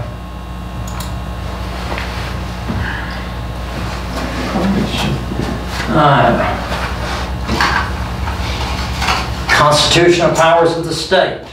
We had something earlier about, what was that, about whose power this was? The zoning. The zoning. The zoning, the state, that's constitutional power of the state that they push down and allow the counties to do it. It's not a county power, it comes from higher above. Why do we have these taxes? My dear wife thinks that, well, once you pay for the house, you shouldn't have to pay any more taxes. I agree with her. A lot of people do. But once you pay for the house, you're still going to use the roads? You're still going to call the fire department? She doesn't understand that. Well, I paid it all these years. Yeah, you got those services all these years too. You want good services. Our tax rates, our mill, loves that word, will be higher in a, like here we're in Hoover, we've got fairly high taxes in Hoover, probably 8, 9 mills. We've got another little city over here, Vestavia, Their school system, I think it's 95% of the kids go to college. They probably hired higher paid teachers, got more resources for them. Got another one just on over the hill called Mountain Brook. 99% of their kids go to college. Their taxes are probably 12 mils. Yeah. And the houses are not 100,000 either. They're going to start at 4 and go up. It'd be probably a normal tax bill in Mountain Brook would probably be $10,000. Be more like California's. That's true. But you're paying for what you get. Ad valorem means according to value. They don't just pull numbers out of the air. They do kind of a blanket. Mountain Brook, let's take them for example. They know that values in Mountain Brook are about, say, $400 per square foot. Well, once they've got, a bunch of samples, a big enough sample that they can say 400, then everybody's going to pay 400. Even though you've got a rat hole that needs to be torn down, you're still going to pay $400 per square foot for it, for the assessed value. That's the tax man's opinion. Now from that assessed value, they're going to come down, and if you're living in it, you're going to be taxed at 10% of that assessed value. If you've got it as a rental, or it's your second home, or whatever, you're going to be taxed at 20% of that assessed value. So it could run up if you got a rental house in Mountain Brook. I hope you're getting a lot of rent just to pay the property taxes. But the reason people would rent there is to put the kids in that school. In fact, in our business, property management, that's the first thing they want to know. What school system is this? Well, I tell them Birmingham, I say, what else you got? I say, I got something in Mountain Brook, but it's 5 times as much for the same size house. I don't care. No, I kid people. I went to the Birmingham Public Schools. Even when I was there, they didn't have enough money to teach us all the letters. I believe it. You'll see spelling errors every now and then. You just forgive me. Say, oh, he went to a low tax school district. Okay, so our millage rate. Millage. Keep it in mind of what you would pay on your house. Say you've got a $100,000 house. You're paying, say, $1,000 a year in taxes. That's going to be your millage rate. Pretty much $1 per thousand, which is 10. So if you got an assessed value of $100,000, you're paying $1,000 in taxes. That's a 10 mil tax rate. Put it to something you know, because they're going to give you a goofy number. The tax rate of tax millage is 5.3%, and your house is worth $215,000. Well, you're going to have to bring that to something you know, and then work out from there. You said if your taxes are $1,000. $1,000 on a $100,000 assessed value. $100,000 assessed. Okay. That's going to be actually your property taxes will be figured. You're living in that house. It's going to be figured on $10,000. Right. And you're paying $1,000. That's a 10 mil. 10 mil. Okay. Now, if you're renting it, it's going to be double that. Higher. But if you're renting it, that's still that's the buyer. I mean the owner's landlord paying that. Paying that, right? Yeah. Okay. We've got some that we got 2 or 3 in Mountain Brook. The property taxes are like $10,000 a year, and we're getting $2,000 a month in rent. Ouch! Where's the balance at it? Well, do the owner just? Well, they got to pay it, or it is automatically a lien on the house. If we don't rent that house for them at least 5 months this year. Wow. I guess they're building equity though. Well, yes, and so those properties are $400 a foot. Here, we're $100 a foot. The numbers won't. rental property doesn't work in situations like that Right. because you've got a $400,000 investment that you're only getting $2,000 a month for. On a $400,000 investment, you want to be getting $4,000 per month. Right. 1% is what you want to look Right. at as kind of the first hurdle. I want to get 1% of the value of the house as rent. They're not getting it there because they're getting appreciation. The houses are going up faster in value. And over time, they do better. You can put a house on the market there, and the next day you got a contract because of supply and demand. They want their kids in that school.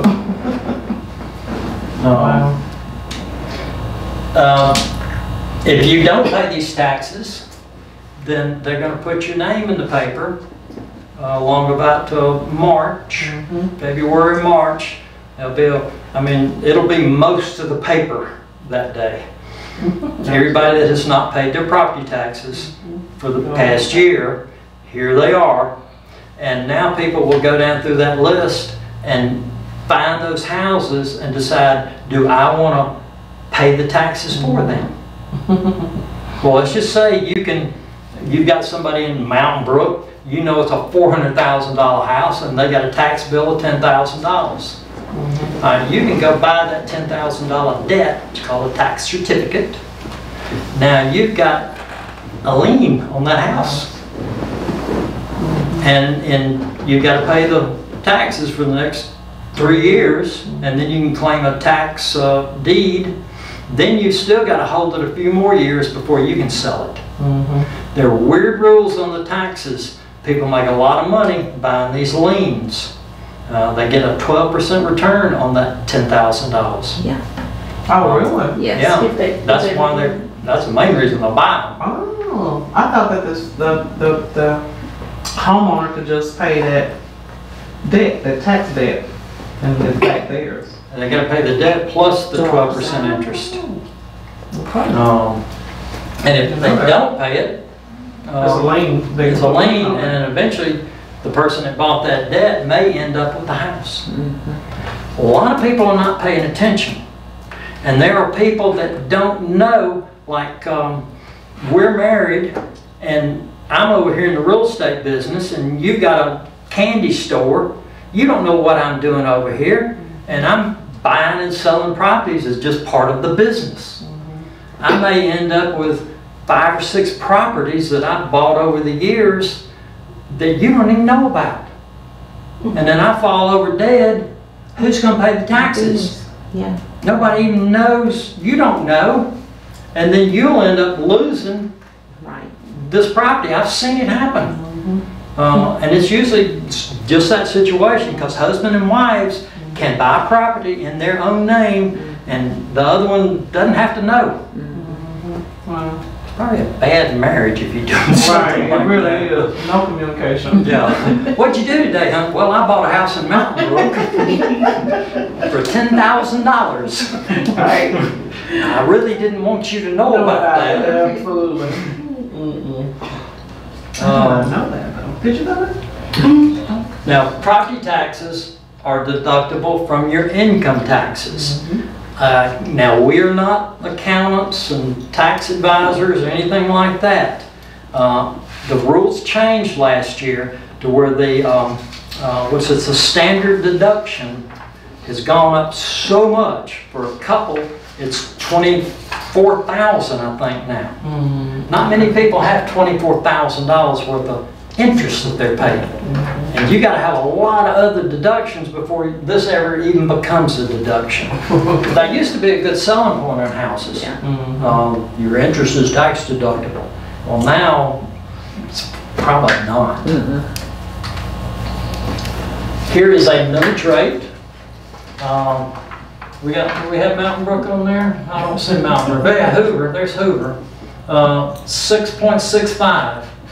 $6.65 per $100 of that taxable value. So this one would have $665 worth of tax on that $100,000 assessed value, which would be $10,000 in taxable value. So you'd have $665 worth of tax. Let's look up here, county, $4.40. All right, well, the county doesn't have as many services they have to provide. Alabaster, Birmingham, Calera. What's the lowest one on there? Looks like county. County looks like the lowest. And you got Indian Springs. I know Indian Springs. You think Indian Springs would be high? I thought that's what I was just about to say. And Chelsea. Chelsea's the same as county. What is it? Chelsea. Yeah, Chelsea. Chelsea's the same. Yeah, Chelsea. I thought it would be. Well, no, because Chelsea is kind of like. Oh, yeah, that's true. Well, look here, city though. limits. That's 2010. Okay, yeah. Chelsea really wasn't cranking up yet. That's why. That makes sense. Yeah, it's probably double that now. Yeah, absolutely. Now, here's our state, county. This is in addition to. Oh, wow. Oh, Hoover's got an extra tax just for the schools. Oh, wow. Next sheet. This class is very informative. We got about 30 minutes left. Wow. When you do an offer, you need to do, well, not need to do, you are required to do a net sheet, also called an estimated closing cost. You're required to do this, and it's based on your best estimates, which you will learn as we've been going through this. I've been telling you things like an attorney cost this much. Can y'all tell me right now what an attorney's going to cost to close a deal? $400. Is it not? About $900. We did get a lot of fours. Yeah. Well, we cover a lot of stuff, but some things just stick. Yeah. It's based on best estimates, which is, you know, it's about $900. Well, he may be 800 or 1,000. 900 is close enough. This is an estimated closing cost. It says, the law says, shall prepare an itemized statement of all costs associated with this deal. That's the law. You got to do that. But just for your side. You don't have to know what the other side's paying. You can't use the what's a good faith estimate, GFE. That's what the lender gives them on that closing statement we had. We had some things up there that said these costs cannot change. They give one of these when they do the application, but you can't take theirs and just say, here's my net sheet. Right, you have to do your own. You got to do your own because you got other costs in there.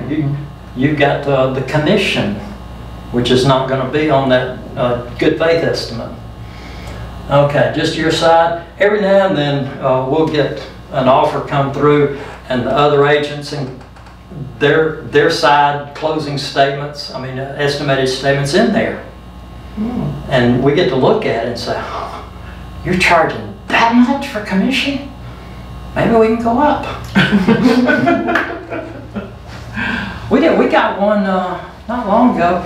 They had charged their buyer $695 transaction fee just to do business with them, and they charged them an extra 0.5% on the commission. Whatever commission was being offered, if it was, they were requiring a 3% commission on their buyer agency agreement. So they had charged them, because we were offering 2.5%, and they charged them a 0.5% extra on commission and $700 transaction fee. So do they still get half of what your commission is? And then we were offering 2.5%. Right, and then they get the extra too.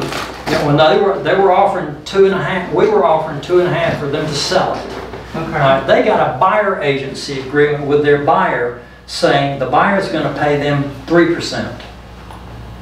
Right. So there's a 0.5% there that they're going to have to come out of pocket. The buyer's going to have to come out of pocket. Okay, that's what I was because we didn't offer 3%. Right. Wow. And I'm thinking, wow, that's gutsy. Charge a a $700 transaction fee on top of saying, give me some more commission. Some more commission. Yeah. All your paperwork, 3 years, that's a number, I hope y'all get that on the test, because that's a pretty much give me. Closing statement, you're actually required to make sure they get the closing statement, but you don't prepare it. That thing that we saw, it's going to be attorney prepared. Okay. But you need to know how they work, Right. because you need to check it. Because the attorney, he didn't fill that out. His assistant. Yeah, it may not even be his assistant. It may be they're breaking somebody in new at the reception desk, and they're overloaded today and say, you want to learn how to do closing statements? Yeah, absolutely. I got one time, I had 3 errors on it. First one I looked at was the commission. And it said minus $500. And I said, wait a minute. I'm not taking a $500 check to closing. No. It was the $500 minus was the earnest money we were holding. Okay. And they had messed up on it. Should have been our commission listed there, and then minus $500. They didn't have the commission listed. And that's why I say you need to check them. Look at your commission first. It's like, oh, that's right. Everything else must be good. Right. On the Real Estate Commission's website, they've got an index called Briefly Legal. And you can go on that Briefly Legal tab and put in just about any topic you want to know about. Net sheets, RECAD, whatever you want to know about, you can type that in and it'll bring up any articles that the Real Estate Commission's General Counsel wrote on that topic. And usually they're real short, one little page, but it'll get everything you need to know about net sheets. I think we've already covered everything you need to know about them. So if y'all want to bring this up tonight, about midnight, trying to come down from that caffeine high. Right, that's the Real Estate Commission? Yeah, it's arec.alabama.gov. Okay. And that'll get you to their homepage, and you're going to have to go there anyway to get a student number. So once you go there, you'll see the tabs across. Here is the one that we're using now. This one they gave us, I guess, about 2 years ago. They broke it out into purchasers and sellers. And you see you got different things on here. Here, purchaser, you got lender fee. Here you've got broker fee. You got the things that the seller would normally be paying. Back here, things the buyer's normally going to pay. Used to, they were both on the same sheet. And everybody got to see what everybody was paying. I like that better. It's easier to explain to them why it's this way if you can say, well, they paid half of it. Right. Right. Are you sure they paid half of it? That's what I was saying. Here, you can't show them. I need to fill one of these out so you can kind of see, but here you would have like attorney fee, and normally it's going to be split. It'll have in the contract, split or don't split. Okay. And pretty much everyone splits. Okay. Even the ones that split, they're going to come back maybe and ask you to pay some more closing costs. Well, they got half of them right there, and they're going to try to get the rest of them on another place. But all these things, we've already talked about every one of them, come up with a total, and then down here, that's how much they should be expecting to bring to closing. And then here, and you have to change it with the counter offer and the counter, but normally the only thing that really would change on this would be like the brokerage fee. If you dropped it much, say $10,000, that would have an effect on that line. But these other things, termite, attorney, these things are not changing, no matter how many counters you have. Most of the time you won't know what their mortgages are. I just put to be determined here. Okay. Because you won't know what that is until they send a letter to the mortgage company and they send it back saying, as of this date, this is what it'll be. But they know pretty much what they owe in the house. Okay? We like to do them at listing as well. That's not required by law. It's required for you to give one when you do an offer, or when you get an offer. You have to do one for your side. Whether it's customer or client, you still have to do one for them. But we think it's a good idea to do one at listing as well. Well, if I'm sitting down with a seller and he said, well, what do you think we can get for the house? And I've done all the comps, and I said, well, everything around here is selling for about this. Yours is probably a good price would be $199.9. Yeah. Is that what I'm getting? No, that's right. Some of them think that's the check they're getting. No, we need to educate you right now. Right. There are a lot of costs that are going to come out of that $199. You're probably down around $185 maybe. Yeah. And don't forget your mortgage. Because the attorney's not going to forget it. He's going to have a little line down there. First mortgage. Oh, you got a second mortgage too? A HELOC because you went to Europe? Well, that Europe trip's got to be paid for today. In full.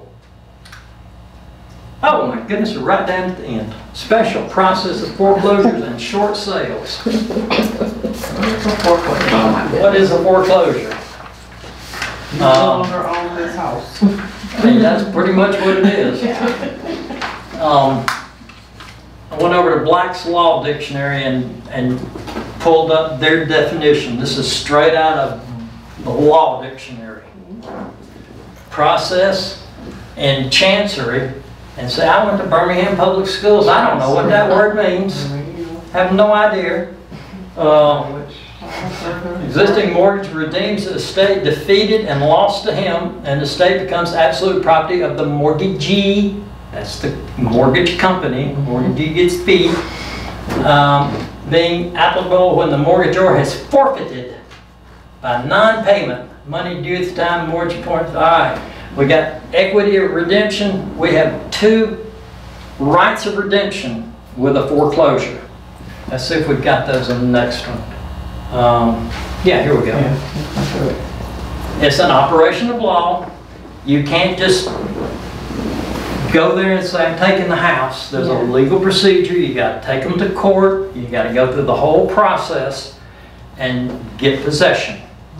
And then you may actually have to have the sheriff put the people out of the house because they won't leave. They have nowhere to go. Power's off, water's off, but they're still there. Ooh, this place smells bad. Woo. We have Alabama's a judicial, so court action foreclosure is required. We got two redemption periods here. The equitable is when you still have equitable rights in it. You can get your payments caught up at this time, or probably they've already told you, we don't want you, we want the money. So that means you got to come up with all the mortgage money and some fees, some junk fees, maybe some attorney fees. They got a bunch of fees they're going to put on you. They say it costs about 25% for the bank to foreclose a property. Because you got a lot of cost in there, and then you got the real estate commission that's going to go on top of that when they resell it. So they're looking at about 25% loss. They would rather you come in and redeem it, and they won't have to pay that 25%. But let's just say you don't, because you didn't have the money to make the payment for the last 4 months because you're unemployed, and where am I going to come up with $180,000 this week? I can sell some blood. Gotta sell a lot of it to get there. So I just selling plasma for $400, I think it is. Gotta sell a lot of it. You know, the guy that actually invented the machine that separates that's from Birmingham. Oh, okay. That's not on the test. Right. Before now, after the sale, that borrower, who was the owner, has got 1 year from the date of the sale that they can come back. Maybe they went to Las Vegas, they had a little bit of money left over, and they went to Las Vegas and won a bunch of money. And they really, really want that house back because it's in the school system they want to stay in. And you know, there's a lot of other reasons they may want it back. I've been doing this a long time and I've never seen anybody do it. Once it's foreclosed and gone, it's pretty much new people moving in. But you have that statutory. Equitable is when you still have equitable rights in it. Statutory is by law, 1 more year, you can come back and redeem your property, pay all those fees. Now let's just say someone bought it and they went in, you remember the water's been off and the power's been off and it's nasty in here. They spent $1,000 just cleaning it out. Had to get a dumpster. You know, they had to come in and put new carpet, new paint. There's a hole in the roof. They did, let's just say, $30,000 worth of repairs. That's a lot. $20,000 worth of repairs. Well, when you redeem it, you got to pay them that money too. Now, they won't allow someone to overdo it, like put in Persian carpet, Right. It's a standard. gold leaf paint. That's no, reasonable. Now you got one more down here. We already talked about deficiency judgment. Your $180,000 mortgage. They sold the house at foreclosure auction. The sheriff sold it for $130,000. The difference between that $130,000 and $180,000 is $50,000.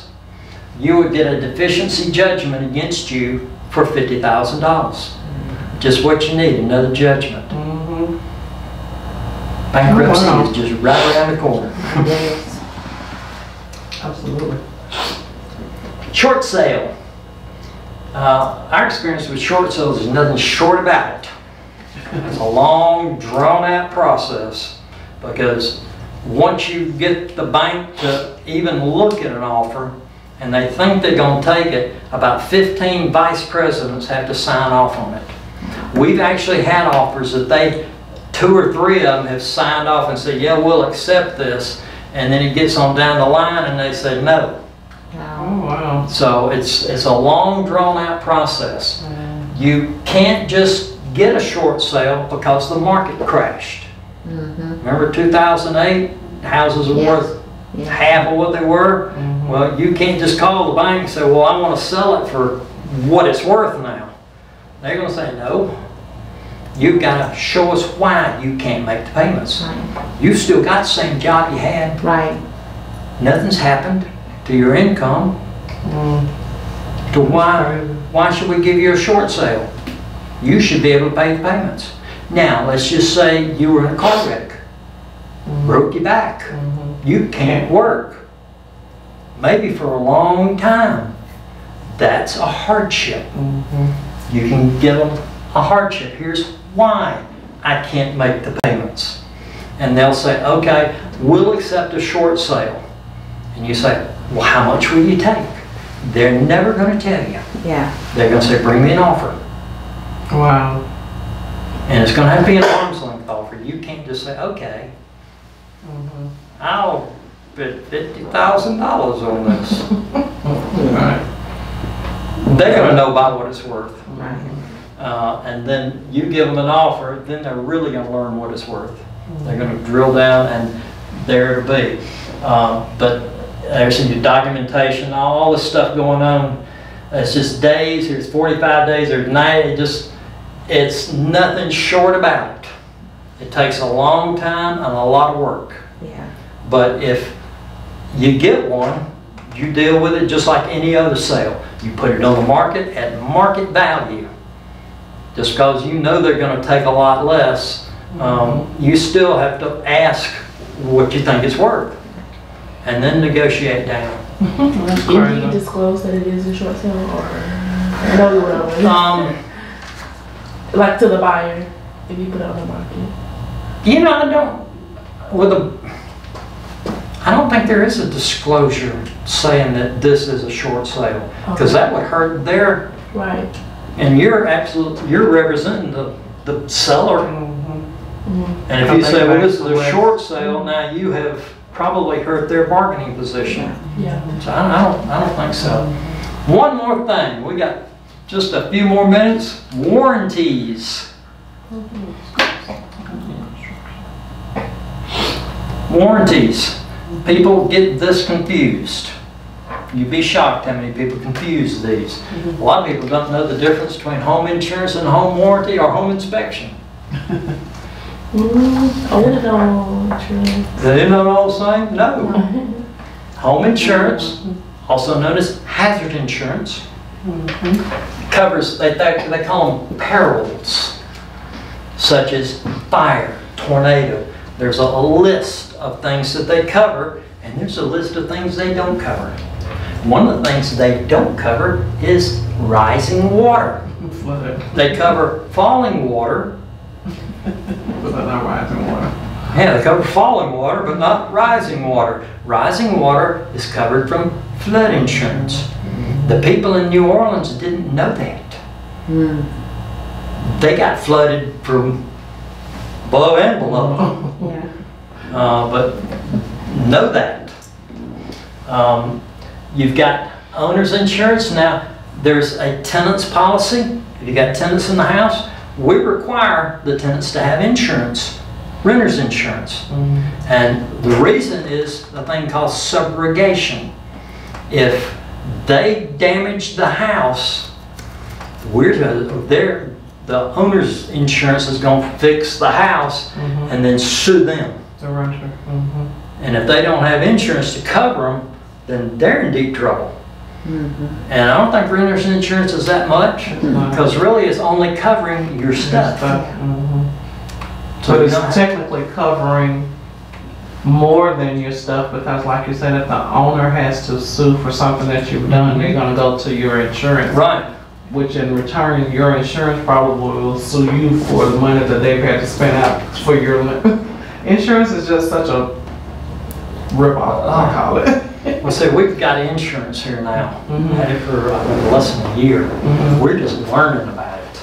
It's crazy. Just to qualify somebody for insurance, I thought, just call them, I need insurance. Right. Oh no. Right. Oh no. Who are you? What's your credit rating? Tell me more. You pay more if you got no credit. I said, you had an insurance claim on a wreck 4.5 years ago. Yeah, tell me more about that before we quote you a rate. That's crazy, though. Yeah, it's crazy. Next is home warranty. You think, isn't that kind of like insurance? No, home warranty covers breakdowns of system, like the air conditioner. And we had one, we did that statement a minute ago, it was $600, wasn't it, for the home warranty? Yeah. Well, that's for 1 year of protection to cover basic systems. New construction is going to have a warranty on it, so you don't need to buy one of these if you buy a brand new house. Well, we got home inspection. We've already talked about that. That's just a home inspector. He took a class, a 60-hour class, just like you're taking, that teaches him different things about houses, how they work, and what to look for, and different things. And then he does a surface look and gives you a really nice report. And he'll tell you right here if the roof and these shingles are kind of curling up. Well, that means something. That means there's too much heat in the roof, causing these to curl up. Or we got two issues. We got a roof that needs replacing, and we probably need to think about ridge vents or turbine vents or some kind of way to get air out of this house so this doesn't ruin the roof that you have to fix to put $6,000 on a brand new roof. Right. Title insurance, we beat that one up pretty good tonight. Old Republic Home Warranty, this is their site. You can go there and it'll show you about how warranties, where it'll tell you everything they cover, the cost, the extras that you can cover, Yeah. and how they pay, how you pay them, and that just gets a little deeper in it. This is about the builder's warranty. Alabama requires builders to either give you, I think it's some short warranty, and if they don't give that to you, they have to give you a longer one. Okay. So they're going to give you pretty much the builder's warranty. They'll pretty much bumper to bumper Right. for a certain amount of time. Because when you move in, you're going to find, well, this door won't close. It's not, it's hitting the wood over here. Well, you just call the builder and say, Right. I've got this little list. Yes. If you ever work with a builder and sell a new house, you'll go through with your buyer with some of that painter's tape, that blue painter's tape, and you're looking around and you see something like that, you take a little blue tape, put it right there, and then you look at this and you walk out of this and say, oh my goodness, everything's broken in here. There'll be blue tape everywhere. But they will send their finishing crew in and fix all these little things. The door wouldn't close, they'll fix all that stuff, and then when you move in, it's pretty much ready to go. Now you have other systems in there, like your appliances. Those are covered under the appliance warranty, and it starts when you buy the house, not when the builder bought the appliance. Right. HVAC system, it's going to have a manufacturer's warranty on it for a certain amount of time. Systems that were put in, the builder doesn't cover, but somebody else does. There's the screen we were looking for. And we're 12 minutes early. Y'all want to sit around for 12 minutes and talk about titles or go home? Up to y'all. We are going home. No, we're going home. Guys, I appreciate you being here. Monday night we'll do something else. It'll be just as much fun. Okay. I can't read it from here, but I couldn't see it. oh, it looks like a real estate practice.